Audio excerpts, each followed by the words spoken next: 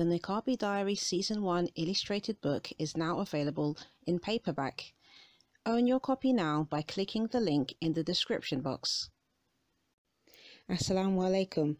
You're listening to the Niqabi Diary series by The Pen, the sound of sisters raising their voices with the written word.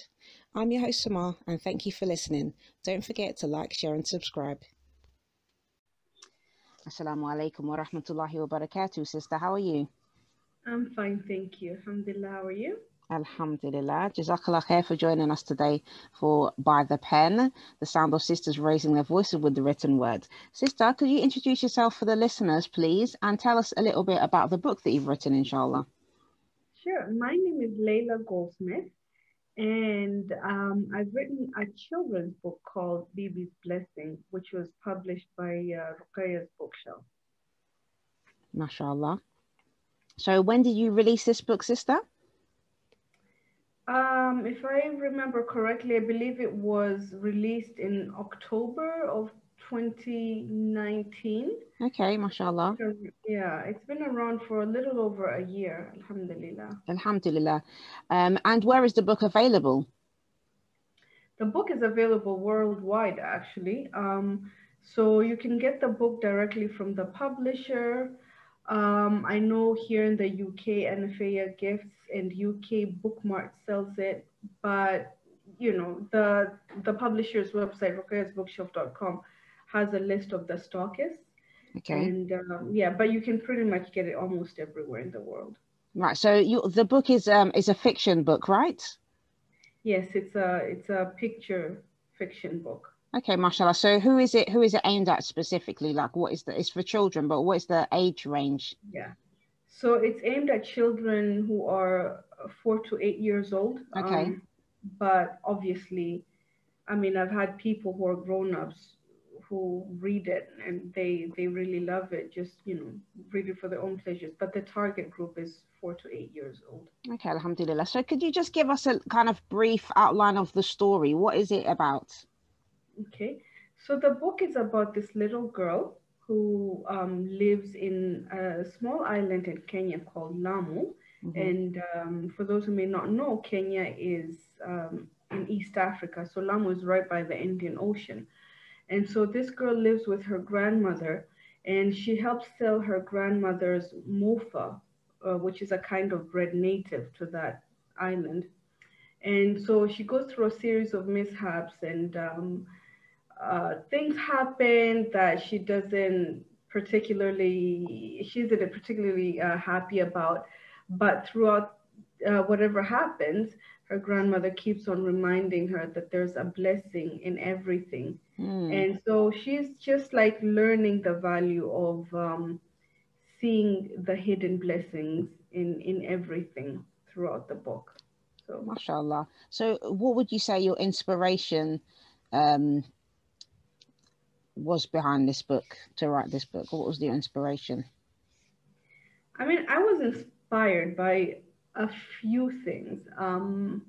Obviously, the grandmother in the book, as I was directly inspired by my own grandmother, because mm-hmm. my own grandmother used to sell, mofa, and I actually used to help sell it. My grandmother used to make mofa, and I used to help her sell it.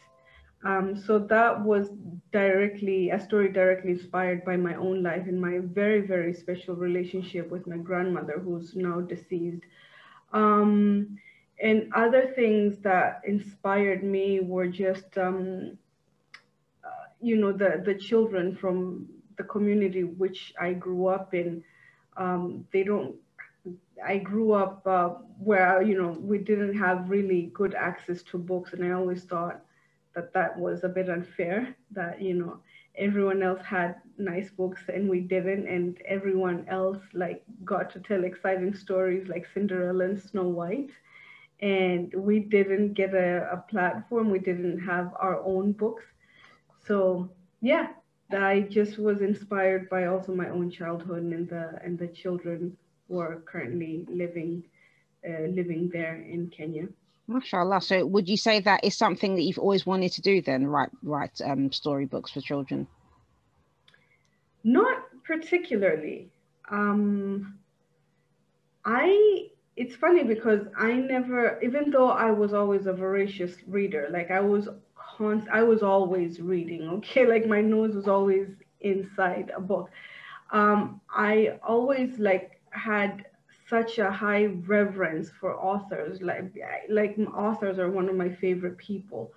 And so, when you look up to someone so much, you kind of feel like you really admire them, but you're not in the same, you can't possibly do what they can. And so I felt the same way about authors. So I never really intended to write a book growing up. I always had deep admiration for authors. Um, and I knew I wanted to do something with books, but it just never occurred to me that I would actually write a book. MashaAllah. So what did you think was kind of what happened like before you decided to actually took that step to write the book? What is it that what triggered you to actually think, well, actually now I'm going to write this? Okay. So you remember when I was telling you about the fact that books are not really widely available Yeah. in that part of Kenya. So about, I think 7 years ago, I started a community library Mm-hmm. in Mombasa, which is the second largest city in Kenya, and it's a coastal city, and it's the city from the same region from where I grew up in. Yeah. So I started a community library. It's just like a small thing. And the whole point was just to bring books so that children could have access to as many books as we could possibly get. And so we used to ship books. We used to, go to car boot sales and buy books, for like 50p and Yeah. whatnot. And so we'd take books over to Kenya, but I was happy, very, very happy that I had the opportunity to do this. But at the same time, I kept on thinking that, wait, like these books are great, but these books don't really reflect the kind of community that I'm serving. Yeah. And so it just like was something like really bothered me. So because seeing the shelves and the shelves were packed, alhamdulillah, but then I thought like these kids who are actually holding these books, they don't really see themselves in these books. Mm. So as far as they're concerned, it's just like a faraway place. These stories are faraway places, and in order to raise readers, you have to make readers feel like their stories also have value. So anyway, one time I was sitting having lunch with someone, and I was lamenting about this fact that we don't have books that feature characters from the coast of Kenya and whatever, and why don't we have these? And the lady, I remember, just blankly looked at me, and she was just like, "Well, why don't you write one?" And it really it really caught me by surprise. And because I never considered myself as someone who could possibly write a book. And yeah, it took me a little bit of time, but that seed was planted in me, and I decided to pursue it. MashaAllah. Just hearing that from you, I feel like writing a children's book now. SubhanAllah. It's so much Because fun. like You should, you it's a should, big you deal, totally I should. think, representation, and especially like, Mhm, being like from Africa and or Asian countries, mhm. like what you said makes a lot of sense. You can fill up a library with books, but especially when you're bringing books from the West, like the representation for the people like that we're serving is not actually in those books. It's Exactly. And they're good references to that, mhm, to what's happening in other places in the world, but mhm, like for mhm. your own kind of community, like how does that kind of reflect you, and how does that help you to how does for the younger generation, how would those books help them aspire to become something or to be thriving in their own communities, to make change, to go forward? Exactly. And it's not, the representation is a very big issue, and this took me a little while to understand. Mm, But more, like when you take it up a notch, there's also like own voices, you know. So we have books, a few books, not very many, but a few books written uh, about, you know, characters who are based in Kenya, who live in Kenya, but they're written by someone who is not from Kenya. Yeah, So yeah. like I've read a few books and I said they're not many at all.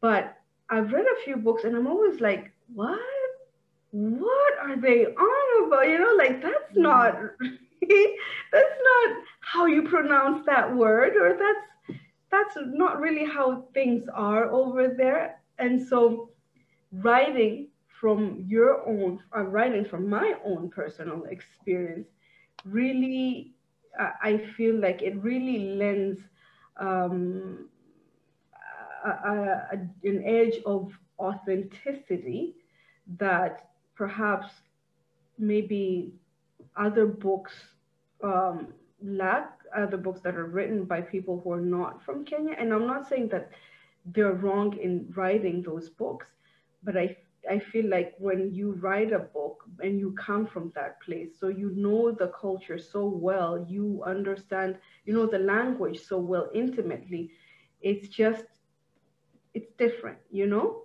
It's different. So I'm very grateful for that. Allahumma barik, mashallah. I think it's really important work that you're doing. So, can I just ask you a little bit about the library itself? Like, how did you kind of get started with making a, like, you know, you just took it on upon yourself to just make a library? How did that work? So my husband and I started a community group to help people out in Mombasa. I come from Lamu. Mm-hmm. He comes from Mombasa. They're kind of like the equivalent of like London and I am, I don't know, like Devon, something like that. So they're in the same kind of area. So they're all coastal cities. Okay. So anyway, we started this group in Mombasa to just help out people there. And then down the line, I kind of realized that, you know, books have been so instrumental in my own personal development. And I felt like that was something that was really missing from the equation, from everything else that we were doing. And I thought, well, why not just start a community library? And so I kind of like put the call out there, and Alhamdulillah, you know, the community rallied around this project, and we just basically rented a flat somewhere in one of the neighborhoods, and we converted it into a small library. And you know, one book became two books and became three books, and then before you know it, we had an entire shelf on the wall, and then we had four walls full of shelves full of books. And Alhamdulillah, it's been going strong. And the one thing that I am particularly proud about our community library is that we are completely community driven. So we don't get any funding from any external organizations that may have strings attached in their funding. And I feel like when you build something for your community and the community builds it themselves, there's a sense of ownership that comes Yes. with it. Yes. And with that, a sense of empowerment. Like, Mm-hmm. no one built this for us, we built it ourselves. And that's much more sustainable in the long run. And people have much more um, emotional investment in the project. So Alhamdulillah, I have to Brilliant. say we've had our fair share of challenges, but we are doing well, Alhamdulillah, and I cannot thank the community enough for holding it up. Alhamdulillah. Yeah, mashallah, that is it's amazing. It's an amazing idea and an initiative that you started, mashallah. And may Allah put barakah in it. I mean, Thank you. mashallah. So, what would you say the message of your book was? Well, the message of the book is basically, you know, life is going to throw curveballs at you. You may start out thinking that you want something and then things will happen that will prevent you from getting it. You may not get it today, you may get it tomorrow, you may not ever get it. But the book really is about, us developing that perspective of gratitude. And gratitude is something that is such a major part of my life. So if we can develop an attitude for gratitude, then we will never feel like we're, deprived or, poor in the spiritual or mental sense. That there's always something, there's always barakah in whatever you may be going through. We may not realize it now, but at some point we'll look back and we'll say, oh my God, I'm so glad it happened that way as opposed to it happening the way I wanted it to. MashaAllah. So can I ask about the book itself? Like, is it available in other languages or is it just like in English or? It's just available in English. Yeah, who knows? Maybe at some point we'll translate it to other languages if there's a demand for that. Okay, inshallah. Alhamdulillah. So what would you say your biggest challenge was when writing this book? I think my biggest challenge would be that getting over that mindset. Because like I said, I never thought that I could be a writer, and therefore who was I to actually write something that other people would read? And so it's just overcoming that mindset. And once I gave myself permission to actually write, then it became a very exciting project. Alhamdulillah. And who would you say was your biggest supporter? So initially, when I had this idea of writing the book, I enrolled in Naima Roberts's. I don't know if you. Yes, mashallah, of course. Yeah, alhamdulillah. Yeah, mashallah. Yeah, alhamdulillah. So she had like a Muslim writers. Right, yeah, Muslim writers boot camp. So she had started off with like a 2-day or 3-day workshop, a virtual workshop featuring different Muslim writers across the world. And so I attended it just out of curiosity. And then I thought, wow, all these people like wrote. So, all right, well, maybe I can too. And so she had this Muslim writers boot camp, and I signed up for it. And alhamdulillah, that was a very positive experience for me. So it really helped me to get over the I can't do it mindset. And yeah, alhamdulillah. And once I submitted the manuscript to my publisher, Ruqayyah's Bookshelf, they were so incredibly supportive in developing the story. Asma and Hajra were just amazing. So I'm very, very grateful to them. I'm pretty sure the first draft was a really horrible one, but they took it and they really helped me turn it into something that's powerful. MashaAllah. Alhamdulillah. So what would you advise other sisters who feel that, they want to write a book as well, but they don't think that they're a writer or an author? What I would say is that I really believe that each and every single one of us has a story inside of us, and that it's our obligation to write it. So at some point, it stops really being about you, but you are just like the vessel that was chosen to tell this story. So it's not about you, it's about something much greater than you. It's about God inspiring you. And so just do it, just do it. And the first draft will always be a very, very terrible draft. You're probably going to look back on it and really hate it, but that's okay. That's why you have editors, you have proofreaders, you have writing coaches. But just be faithful to the story that's within you and get it on paper, whatever it is, whatever form it takes, get it down. And yeah, the rest comes, the polishing comes later. Alhamdulillah. So do you have any other books, you know, kind of in the framework at the moment? Are you planning on writing any more stories like this?